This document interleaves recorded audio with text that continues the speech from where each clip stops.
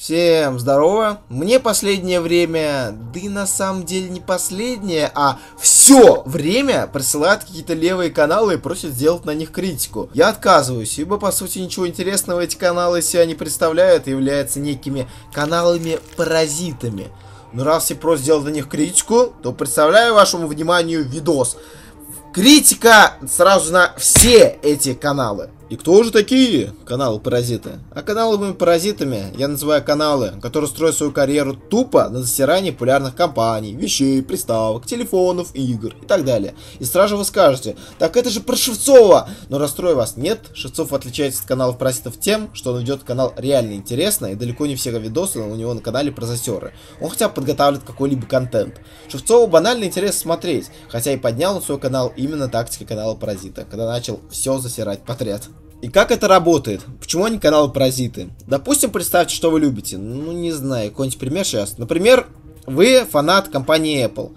Канал-паразит в это время не дремлет и понимает, что Apple это довольно хайповая тема для ролика, и он делает видео, в котором засирает продукцию этой компании, а пользователи этой техники называют теми еще говноедами. После этого он ставит название в духе Apple обосрались или даже так Apple официально дерьмо и параша. Название достаточно интересное, не так ли? Особенно если ты фанат Apple. Еще раз повторюсь, что я выбрал именно пример с Apple как нейтральный. Вместо Apple может быть любая другая компания. Телефон, приставка, игра, фильм, мультфильм. Вообще все что угодно популярное. Канал-паразиту плевать, что срать, понимаете?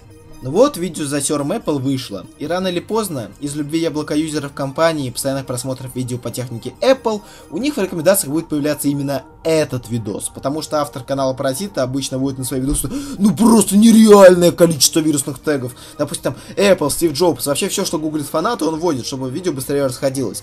Ну или просто может скоско кинуть свое видео в ту же группу фанатов Apple, чтобы вообще разодрать всем там жопу. Но тут начинается самое интересное. Пользователь Apple заходит на видео и видит, что какой-то хер с горы, который допускает просто катастрофическое количество ошибок в своем видосе, пытается оскорблять компанию. При этом он реально может нести лютую чушь и просто пренебрегать всеми фактами. Например, он может сказать что-то в духе: у iPhone даже нет камеры. Естественно, ошарашенный пользователь Apple охереет и начнет писать комменты, какой автор видео болван.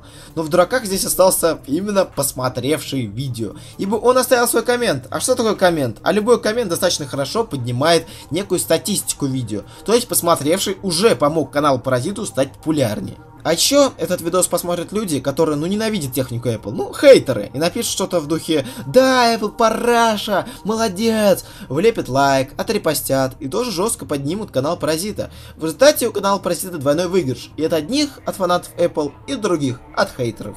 Ну, потом выходит какая-нибудь новая игра, которая тоже стала популярна, он делает ее засер, какой-то сериал становится популярный, он сделает засер на него. Какая-то приставка стала популярной, типа свеча. Естественно, засер приставки. Способ реально действенный. Подписчики у таких каналов поднимаются молниеносно. Я бы тоже сам, на самом деле, смог поднять подписоты, когда у меня сейчас только 6.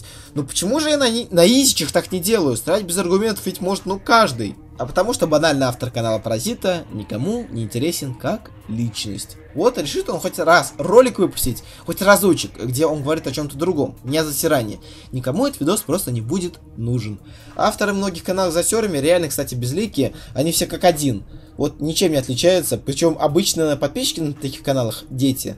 Но вот не может взрослый, адекватный человек подписаться на канал, где человек, допустим, не знающий, что такое вертикальная синхронизация или сглаживание, всерьез критикует игры. Ну или когда человек говорит, что, например, на PS4 игры платные, а вот на Xbox One X все игры бесплатные. Вот реально такое есть. Вот вы сейчас смеетесь, а такие каналы реально есть, на них подписываются толпами. И лайки в таких каналах обычно перевешивают, и куча положительных комментов.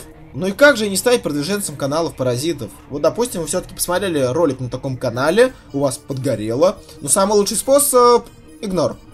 Как бы он там не ошибался, как бы что ни строил, просто не пишите ничего. Канал Паразит как раз пытается сыграть на ваших чувствах, что вы написали коммент. Конечно, я не люблю ставить дизлайки, но если вы уж сильно хотите, можете поставить. Конечно, дизлайк тоже поднимает статистику видоса, но если дизлайков много, то тогда видосу. Надеюсь, было интересно. Не поддержите канал Паразиты, их мне очень часто скидывают сейчас. А вот если честно сказать, то вся личка нахрен засранная ими. Вот серьезно, слишком развелось мамкиных засирателей, у которых в каком-нибудь Марио реализма не хватает. Ну вот просто реально много.